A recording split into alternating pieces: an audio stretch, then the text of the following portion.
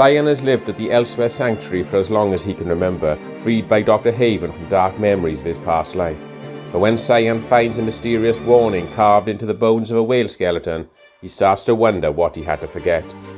New resident Jonquil begins to resist the Sanctuary's treatment, preferring to hold on to her memories. When Dr. Haven resorts to harsher measures, Cyan embarks on a secret mission to discover the truth about the Sanctuary and himself.